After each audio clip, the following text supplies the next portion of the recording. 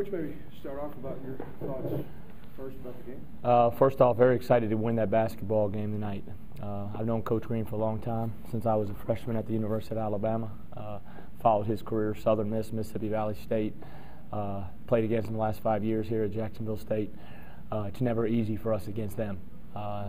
His style of play and what he wants to do on the offensive and defensive end, he shorten the game.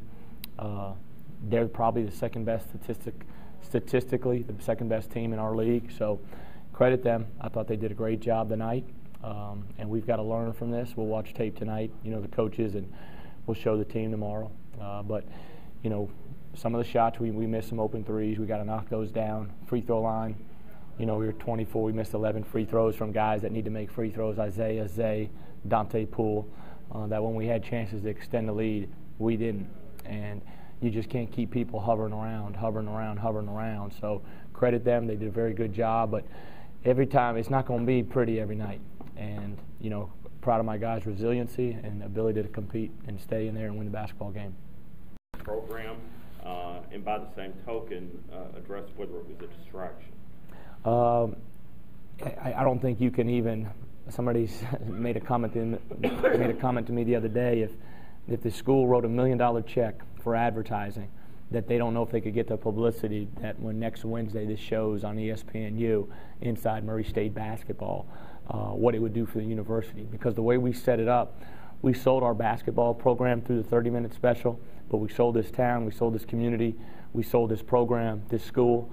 So many people are going to feel the effects of that, and that's a great thing.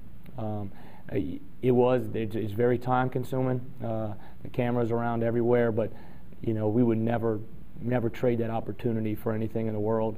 Our guys did a good job staying focused. Media attention is great. We want to continue to win, so there's more and more, and then just continue to stay even keel with everything. But it was great. It was a tremendous opportunity for us. Is it hard to keep this team from getting bogged down with all this extra attention, all the added pressure and tension going on with having this streak and everything going on? They've handled it great. I had somebody come up to me the other day and just said, man, I heard, actually he's right, but Dante's comments in the paper, reading the Racer Insider, and they said, they can tell by the way your guys are saying the right things that I think they're just in the moment. They're just trying to win the next game.